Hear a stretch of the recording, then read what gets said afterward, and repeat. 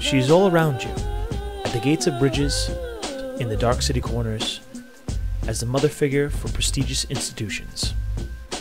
She watches you silently, as a figure of justice, exploration, and salvation. She's on every coast, in countless museums, and even in your own pockets. But you, in all likelihood, have never even seen her. Her name is Audrey Munson, the most visible person never seen. In 1906, when Audrey was just 15 years old, she was spotted in the streets by photographer Ralph Draper, who in turn introduced her to a friend, sculptor Isidore Conti.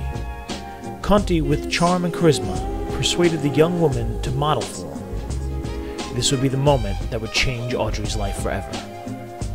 I know of no other model with particular style that Miss Munson possesses. There's a certain ethereal atmosphere about her that is rare.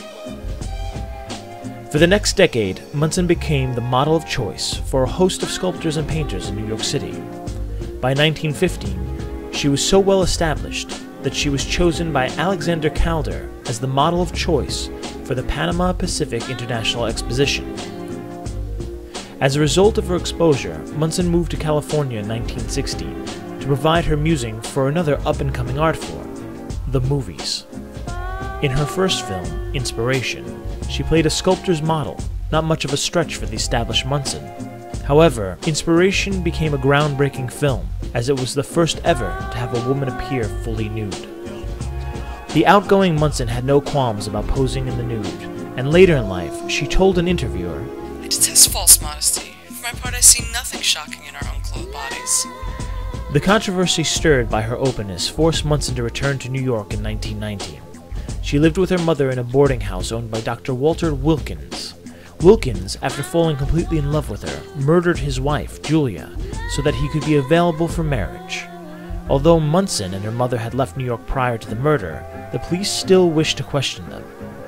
They were finally discovered in Toronto, Canada, where they testified that they had moved as a request from the late Mrs. Wilkins.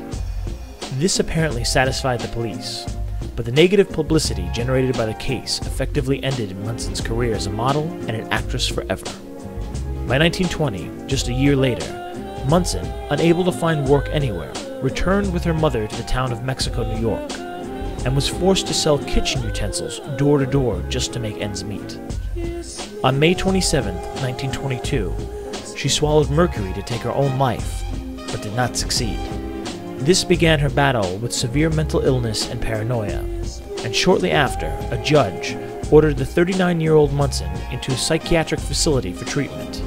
She remained detained for the next 65 years, right until her death in 1996, at the age of 104. Audrey Munson, faced to scores of statues, bas-reliefs, and idols around the city, was buried in an unmarked grave and forgotten by time. Every day, literally hundreds of thousands of people pass under her watchful eyes, as the moments of time slowly drift away, leaving her further and further in the depths of obscurity.